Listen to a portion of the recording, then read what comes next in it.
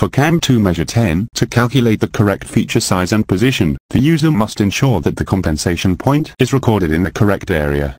For example, when measuring an inside diameter, the compensation must be inside the probed readings.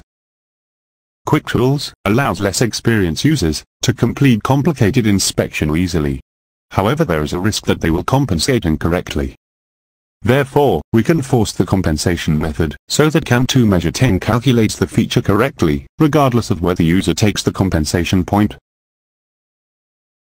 Simply multi-select the features in the Features panel. Right-click and select Properties. Now from the probed compensation options, select the compensation method. Press Modify. Then close. This will update the quick tool. Just remember to save the file. That concludes this quick tip video. Thanks for watching.